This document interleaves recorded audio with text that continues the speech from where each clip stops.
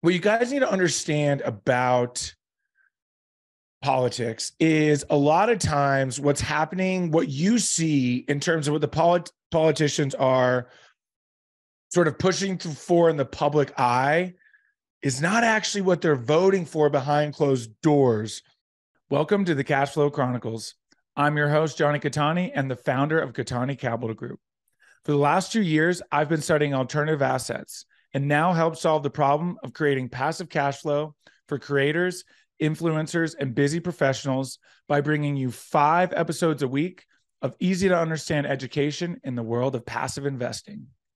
What's up, guys? Welcome to another episode of the Cash Flow Chronicles. I'm your host, Jonny Catani.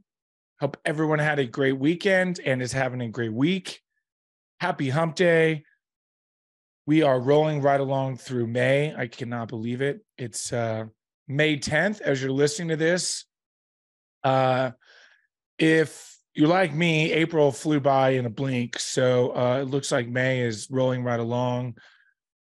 And we love it, right? It's a lot of things going on, a lot of excitement. Not a ton to get to in terms of business-wise. So I'm going to dig a little bit deeper on what's going on with the government in terms of the debt ceiling and possible default for the U.S. government, which has never happened. So hopefully, obviously, we can avoid that. That's obviously the goal. But if you've been following along, you can see that Democrats and Republicans it's not bipartisan when it comes to this. Right now, the Republicans really want to make some spending cutbacks in order to agree to raise the ceilings. And the Democrats just want to raise the ceiling without changing anything. Biden has yesterday had a meeting with Republicans, Speaker McCarthy, Speaker Kevin McCarthy, to see if it's not really a negotiation from what I've been reading. It's just trying to get the ball rolling, which is scary because according to Yellen, the Treasury Secretary, we only have about 3 weeks left before we go into default. So it's definitely top of mind right now, and it's probably the most important thing happening. It would be far worse than any of these bank collapses. So it's definitely something to pay attention to. So let's break it down, right? Basically, what we're looking at is the U.S. debt ceiling needs to be raised, and it needs to be raised every couple of years. This always happens, and typically there's no issue. But this time, the Republicans really want to. They really want to have a cutback on spending. We're spending a ton on military right now. I think it's about $800 billion. So they want to see some cutbacks. And one thing to keep in mind is when you raise the ceiling, it doesn't approve new spending. Typically, it basically allows the Treasury to go out and raise money, which is really just selling more bonds, basically more debt, right? And if we go into default, basically what that means is we're unable to pay all the government debt, which a lot of that is in treasuries. So if you're an investor in treasuries, you're sweating right now because if the U.S. government defaults, then you can't pay those. And, they are pretty much expiring every day. I can't remember the exact number, but it was I think it was like 60 billion. That could very much be made up, but almost like 60 billion a day the US pays back towards treasuries. And that's just treasuries.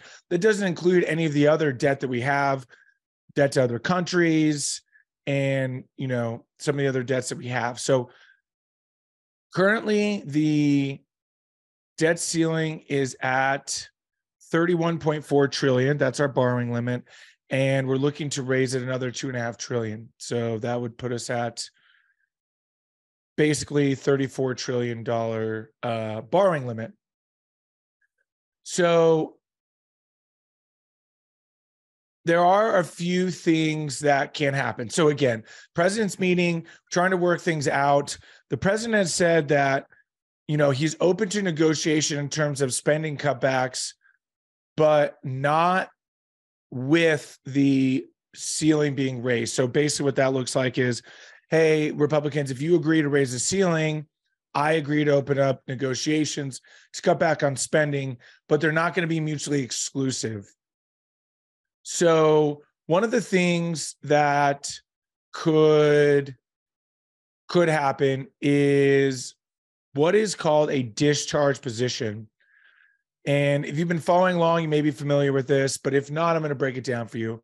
Essentially what a discharge position is it's where the House's minority party, in this case, the Democrats, essentially a petition that requires 218 members. Right now, 213 are Democrats. So what that would mean is that they would need five more.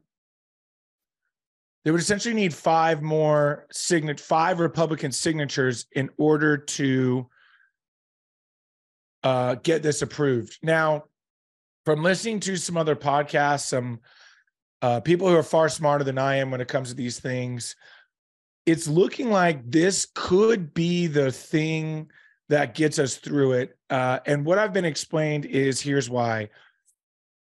Basically, what would happen is Speaker McCarthy would more or less, kind of call out and sort of, what's the word I'm looking for? Basically, what he would do is he would more or less shame, for lack of better words, the five Republicans who did it openly. But what you guys need to understand about politics is a lot of times what's happening, what you see in terms of what the politicians are sort of pushing for in the public eye is not actually what they're voting for behind closed doors and what they're conversing about behind closed doors. Meaning that a lot of times behind closed doors, they're supporting things that they say they don't support in public, because it's actually better for the government or better for the country overall to agree on some things. And this is one of those things where if Republicans are too stubborn to, and I said this in my last podcast about this topic, if Republicans are too stubborn to reach an agreement and we go into default, it would be an instant regret. I mean, instantaneously. Like they would regret it so quickly because the country would collapse economically. And not to get too far outside here. In fact, I'll probably do an episode on Ray Dalio's New World Order. But basically the way we're trending is the U.S. is losing its superpower, its status as a world superpower. And it eventually, and this will be in our lifetime, in my lifetime, will no longer be the world superpower. Already, allies and other countries don't want to be like us, not as open to negotiations and talking about things. You're seeing de-dollarization, especially in oil. Like it's happening, you guys. And this doesn't mean that the country is going to go into turmoil and, we're going to have another civil war and government overthrow. Although, as somewhat of an anarchist, I'm not really sure that's the worst thing. But I don't want to get too political or get into that, although this obvious topic is political. I'm not going to say which side of the fence I'm on. I will say that this would be very bad for the country to go into default and would only expedite the falling of the U.S. from its, world power. So what this discharge position would do, and what some experts think, is that if you get the five Republicans to sign off on it, while McCarthy would again shame them in public, behind closed doors, he would celebrate it, because that would take all of the pressure off of him to have to push some bipartisan or bring a bill to the House to a vote, because he's in charge of what gets brought to the House in order to vote on it. And he gets to say whether or not, even if a bill comes from the Senate and goes to the House, he gets to determine whether or not the House is going to vote on it. So, and that's just my basic knowledge from what I understand. How that process works, I'm not exactly sure. So please, if I'm incorrect, please reach out and correct me. I'm more than happy to be corrected and to make any corrections to my statements. But from what I understand, that's the case. So from what I understand with this discharge position is, it would basically take all of the pressure off him, and, publicly he would shame them, but behind closed doors, he would actually be happy, because then this would all be settled, and it wouldn't reflect on him to whether or not, he had to bring the vote. And because if he continues to deny the bill that raises the ceiling, and the country goes into default and we absolutely collapse, then obviously the spotlight would be on him, because it's up to him to bring that bill to the House to vote. So do you guys see how that works? Basically, it's a way to circumnavigate him. He would, ultimately pretend it's a bad thing and be upset with the 5 Republicans that signed it.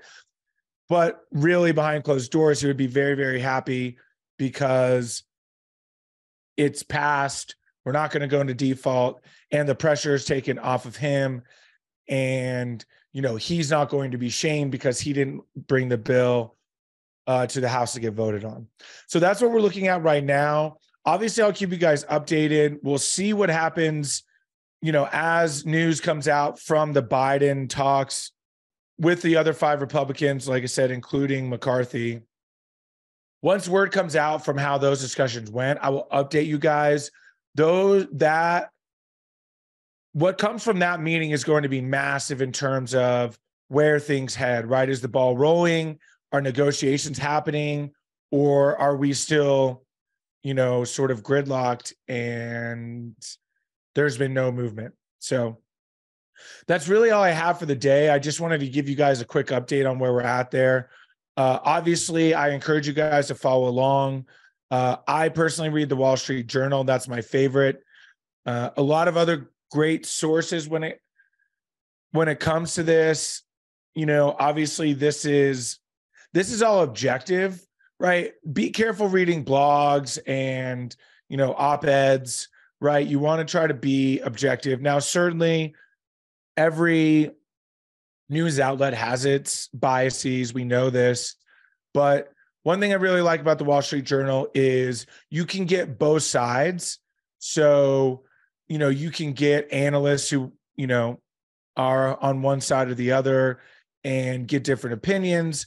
Again, even though I love the Wall Street Journal and they really do a great job of financial and economic reporting, everything's with a grain of salt. It's very, very important that you read every single day. That will allow you to truly formulate and determine, which side of the fence I'm sure you lean on one side or the other already. What I mean is it will allow you to derive your own opinions on what's happening and therefore stay informed. So that's really the biggest thing is, don't take everything face value, but it's very, very important to read and pay attention so you're informed. And the more informed you are as an investor, the more calculated and educated your investment decisions are. So there you have it. That's I'll step off the soapbox now. Thank you guys as always for listening. Please, please, please, you guys, go to thecashflowchronicles.com right now. Seriously, go on your phone if you're listening. If you're driving, please don't pull up your phone right now, but as soon as you can, go to thecashflowchronicles.com and get on the list so that you can stay up to date with the deals. I have got some exciting stuff rolling out, And some of them will only be available to the list. Now, I talked about the oil and gas deal. That, of course, is going to roll out to the list. We'll kind of see how much interest I get. If that fills up quickly, then I will not be putting out any ads, but it's possible that I put out some ads as well for that. But the others, you will have to be on my list for. So go join the list. I want you guys to be involved. Also, you got to schedule a call with me, because if 506Bs come up, we've got to have an established relationship. And if you're a referral, like, you know someone that I know directly, I have been told by an SEC attorney that is okay. However, I do want to talk to you. I want to discuss with you, because I want to understand what it is you're looking for, so that we can make sure that we get the right deal to you. But if I don't know you, if we've never spoken, I cannot bring you into a 506B opportunity. So it's very, very important that you go and you schedule a call with me. You can also reach out to me on Instagram, of course, at Jonny Cattani, JonnyCattani. Thank you guys so much for listening. Enjoy the rest of your week. As always, I will talk to you on Friday. Have a great time. Be safe, be smart, educate yourselves, and I'll talk to you later. See ya. Thank you again for tuning in. Who do you know that wants more cash flow? Share this episode with them so you can grow your cash flow together. If you enjoyed the show, make sure you're subscribed on your platform of choice so you never miss a new episode. Go to CattaniCapitalGroup.com to learn more.